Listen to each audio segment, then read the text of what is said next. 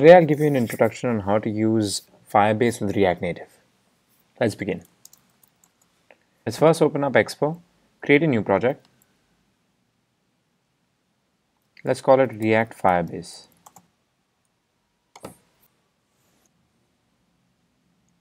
A project is created.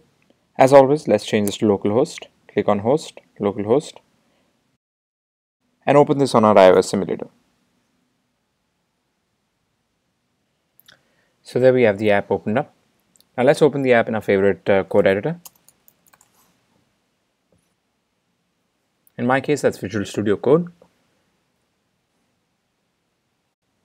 Now that we have the project opened up, next we need to install Firebase into our project.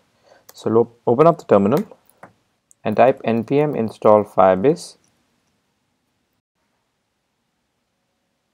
Now we have Firebase installed, but it seems like we have some error in the npm modules.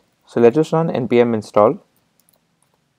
And like I had shown in my previous video, there seems to be some error with the app-entry.js file, which gets fixed if we run npm install. Once that's done, just refresh the project and the app should be working here. Now that we have Firebase installed, we need to set it up in our project. Coming to our app.js, we need to add some configuration data, which we can add to the top here. So I'll just paste that in and walk you through it. So basically here, if you have a look, it says import all, which is a star, as Firebase from Firebase.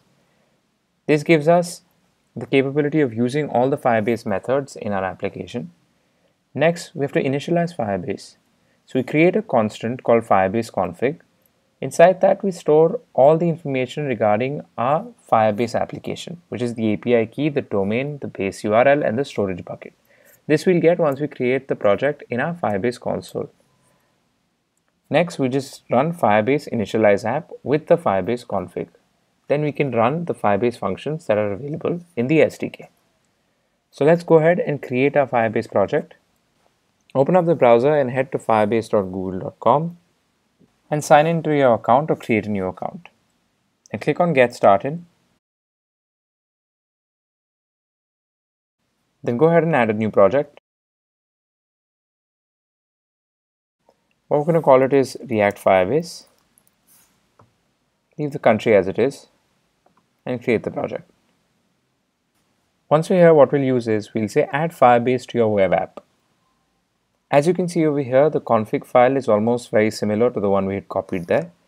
What we need from here is the API key, the auth domain, database URL, and the project ID.